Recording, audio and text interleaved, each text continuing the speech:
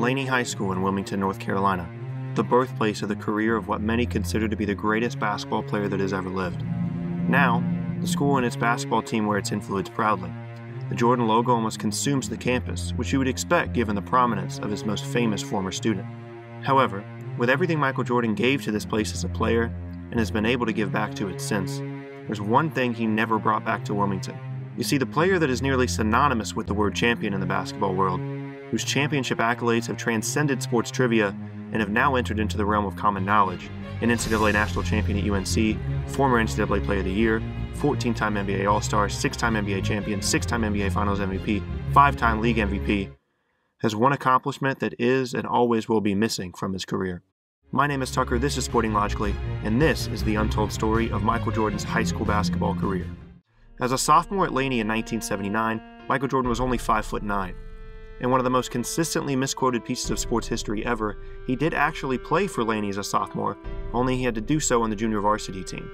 The varsity team returned 11 seniors and 4 juniors from the previous season, which left only one spot for an underclassman on the roster. The player picked in front of the future Hall of Famer was 6'7" sophomore forward Leroy Smith, who went on to have a successful basketball career of his own at UNC Charlotte as well as professionally in Europe.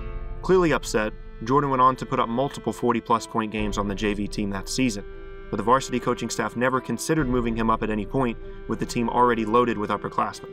As a junior, with 11 players graduated from the previous season, Jordan quickly became the team's leader, scoring 35 points in his first varsity game en route to an extremely productive season. This caught the attention of UNC's Dean Smith, who made recruiting Jordan a priority and was able to sign the future Hall of Famer before his senior season. However, Jordan's junior season didn't end exactly the way he wanted it to, as Laney managed just 35 points as a team in a 5-point loss against Southern Wayne in the second round of the North Carolina Division II high school basketball playoffs. Heading into his senior season, Jordan had every high school basketball player's dream. He had already signed and committed to a high major school, so he was able to play freely and without worrying about the future. He was clearly the leader of his team, and with him in charge they looked to be strong contenders for the state championship. Jordan averaged 26.8 points per game as a senior, and his team only lost 3 games in the entire regular season. They headed into the playoffs looking like the team to beat in Eastern North Carolina. On February 25, 1981, Michael Jordan and the Laney Buccaneers faced off against the New Hanover Wildcats in the second round of the North Carolina Division II high school basketball playoffs, in what would be the final game of Michael Jordan's high school basketball career. The two teams were very familiar with each other, with New Hanover being right down the street in Wilmington as well, and the two teams having faced each other twice during the regular season. Laney had won both of the previous contests, but both were closely contested games.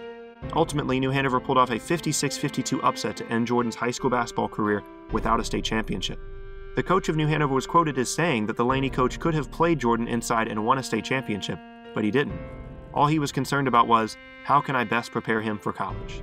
As we all know, this would be one of a small handful of championship disappointments that Michael Jordan would experience in his legendary career. However, with that being said, it is incredible to think of all the players in the history of North Carolina high school basketball that can call themselves state champions, and one of the greatest champions that the sport has ever known isn't one of them.